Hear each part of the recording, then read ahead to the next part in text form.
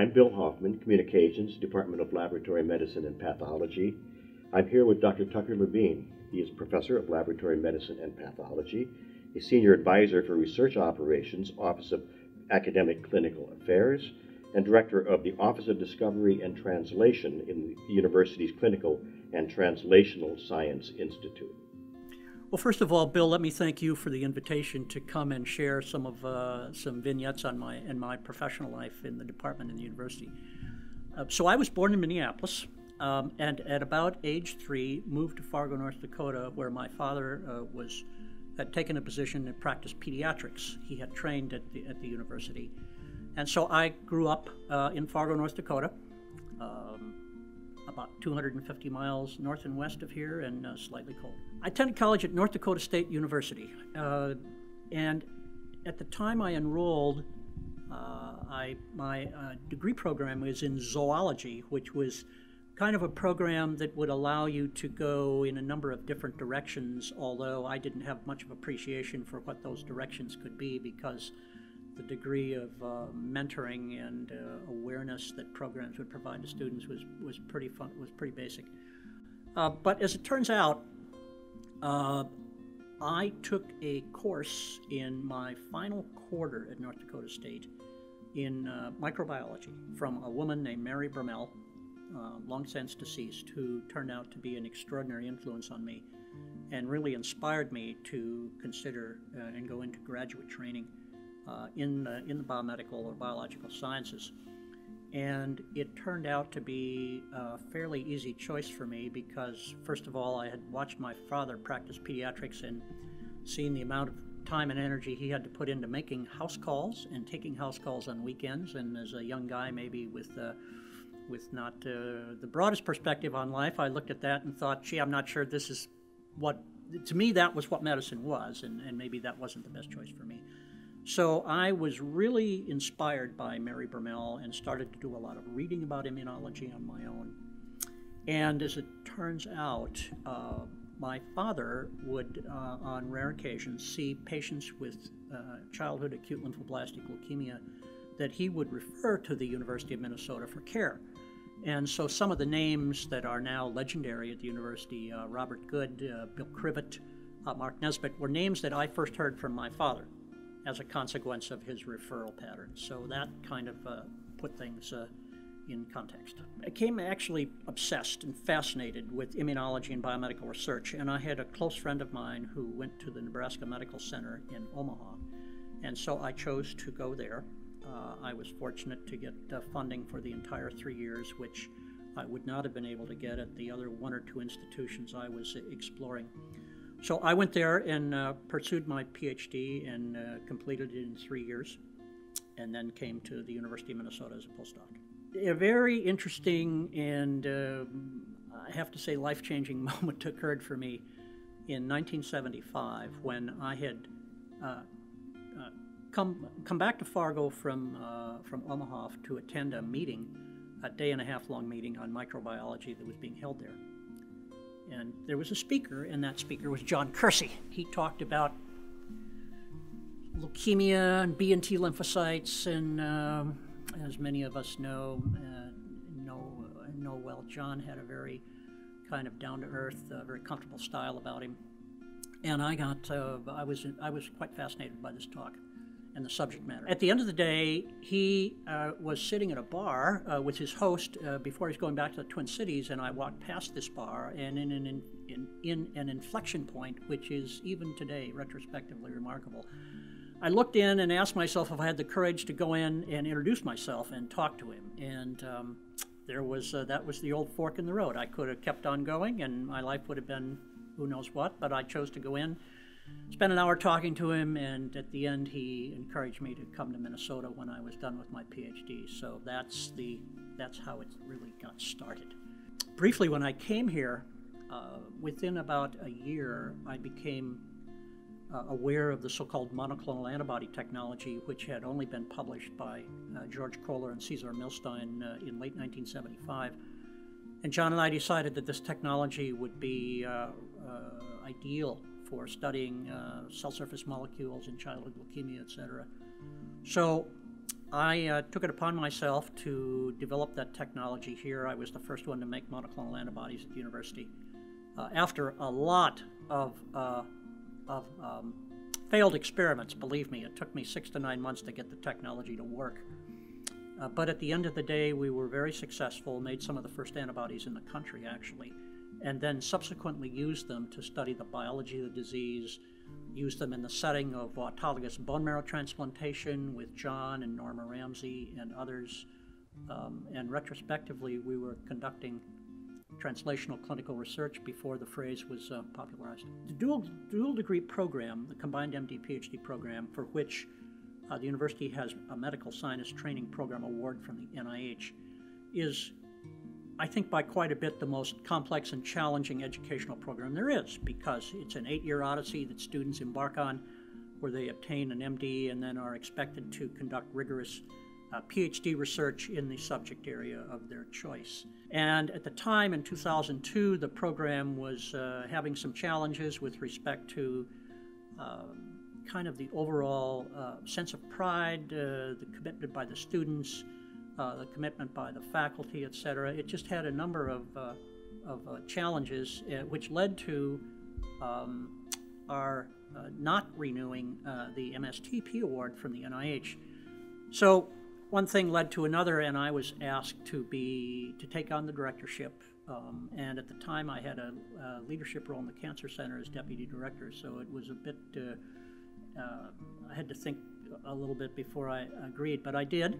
And it turned out to be a very rewarding experience, because to have even a high-level leadership role for a program that has the type of, or the degree of talent that these young students bring to the table when they embark on a dual degree is a real responsibility and a source of great pride when they succeed. So I learned a lot about students, their values and their ambitions at the time, and worked very hard with many other people here, particularly Pete Bitterman in the Department of Medicine, to really put this program back into a position of rigor and strength, and I think we were successful.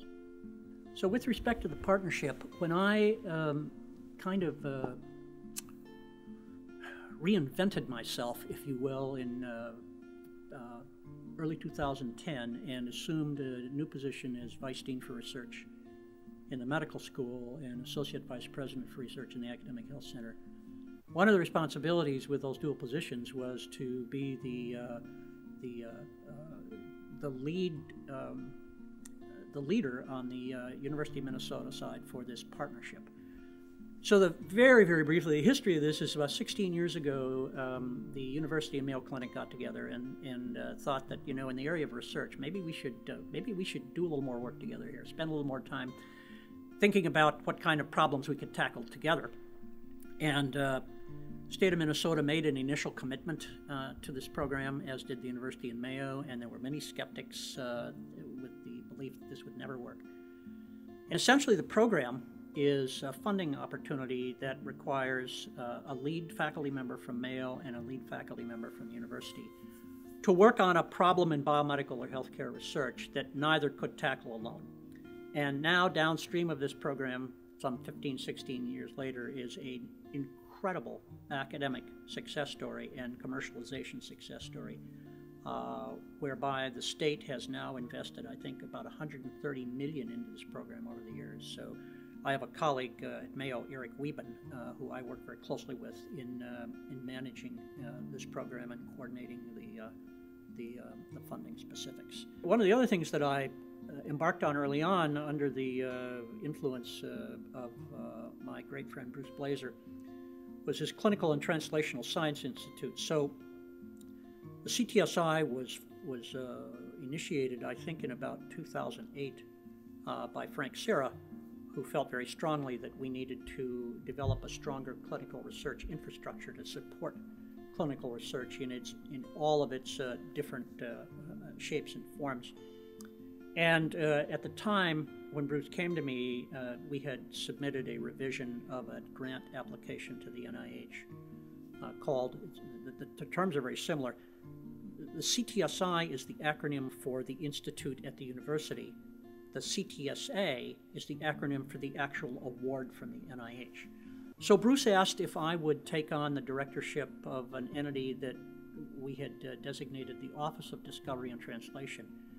And I did so, and wound up making a really important hire, a woman named Sandra Wells, to come in and direct this on a daily basis. And the bottom line, or I should say the outcome of this now, some 7 years later, is that we've developed a program that really facilitates the translation of research from various states of success in the laboratory toward commercialization or clinical trial endpoints. And we've developed a methodology that involves project development teams which surround the principal investigator and provide the sort of input that a lot of faculty don't have a lot of knowledge about: regulatory issues, IRB, intellectual property, etc. And I think we've enjoyed considerable success, and I have learned a tremendous amount about biomedical and healthcare research and how you move projects forward to impact human health that I never would have learned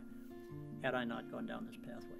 Well, certainly in research, I ran my laboratory for 30 years. I've told many people that over time that biomedical research is, in my opinion, one of the great success stories of American society. It's, I think that when you look at the fairly large number now, 40 billion that the federal government commits to the National Institutes of Health, compared to a lot of other government programs, it's money that's extraordinarily well spent. And I think the bipartisanship that Congress has in the matter of supporting NIH is testimony to that. So I think for most of us who've had long careers in biomedical research, it's the freedom of inquiry and the opportunity to pursue questions in areas that you happen to have an interest in, even independent of how that interest started. The academic freedom is very real at this institution, and so for most of us, I think that was key. And the administration side, when I look back at my decision 9 or so years ago to take on these very senior administrative roles in research, I didn't know at the time how much I would learn about how a university functions and how much I would begin to appreciate the talents that many administrative people bring to their jobs, which the average faculty member, quite frankly, and I was one of them, tends to kind of just dismiss that out of hand as being, well, you know, administration, it just gets in the way. But I've met some remarkable people with extraordinary talents, and it's been a privilege not only to work with them, but to just become more informed about how a complicated organization works. In lab medicine and pathology, where I've been since I came to the university and met Leo Furcht, for example, in 1978. His laboratory was right next to John Kersey's, so I got to know Leo quite well.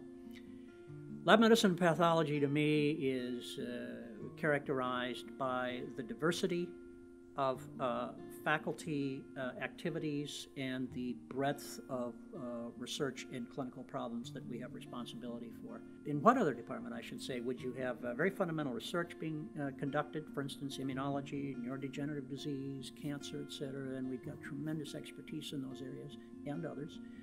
On the other hand, you have the clinical laboratory responsibilities and the remarkable identity we have nationally as a resource for supporting very large-scale clinical trials around the country. Surgical pathology, anatomic pathology, with the expertise that they bring to the table, not only from the standpoint of research, but from the standpoint of care delivery. So it's a remarkable mixture of backgrounds and perspectives, and I have always found it to be really very personally, very gratifying for me to have the privilege to be in an environment over these many years where you have this much talent, this bandwidth, if you will, that contributes to the mission of this institution. So I'll thank everyone for allowing me to do that.